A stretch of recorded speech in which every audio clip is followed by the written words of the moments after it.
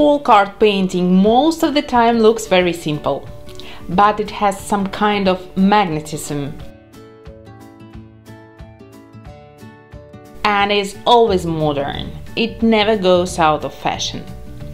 This is an artistic language that is understandable to everyone, even to children. Are you an artist, an illustrator or digital illustrator or craftsman, or you have no idea how to paint at all? Then this class is for you. Folk art is a good starting point for beginners. As well, it can enrich artistic language of advanced artists and make your signature style unique. Hi everyone, my name is Irina De Vicente and I'm Russian folk artist, digital designer and a teacher based in Spain. I studied academic drawing and oil painting and later history of art in the Art Academy of St. Petersburg in Russia.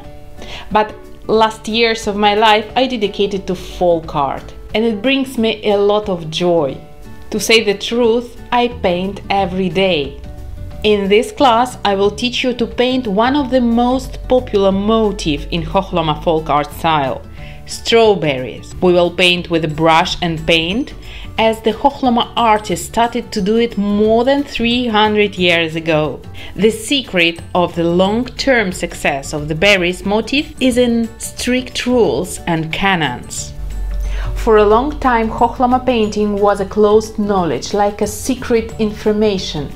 No one in the Soviet Union knew how to paint Khokhloma, except for artists from the factory, the Khokhloma factory, and some single folk art teachers. I got this knowledge in the modern time of Russia from a professional artist of Khokhloma. Today, I will tell you the secrets of the strawberry composition so that you can repeat it on any surface and any size without losing harmony, proportions and the pace of the composition. The final project of the class will be this composition with such delicious, juicy strawberries. It looks quite simple, but it requires a certain accuracy.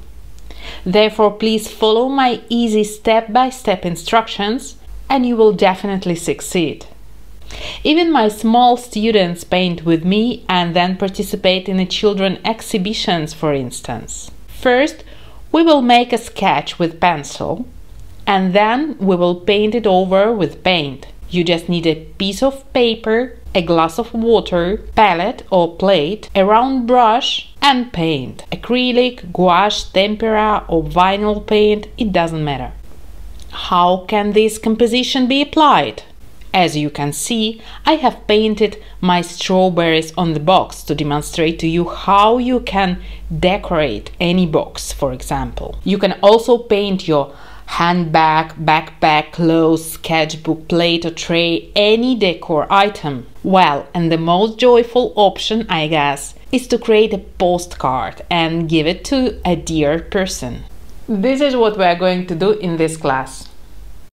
To make this class even more interesting and useful, I have prepared such a freebies for you. The workbook includes exercises on the practice of elements and also additional compositions that you can easily paint by yourself. This way you will have even more artworks after this class. Additionally, I'm attaching a guide on building a composition of class project with all measurements in inches and in centimeters. If you would like to know what is the Khokhloma style is, I recommend you to watch the history of Khokhloma art lesson in my class Russian Mandalas here on SkillShare. In this short 8 minutes video you are going to follow the history of this folk art style from 17th century till nowadays. Watch it right now. Believe me, it is very interesting. Follow my Instagram where you can find both my hand-painted and digital artworks and videos of creating process. Let's be Insta friends.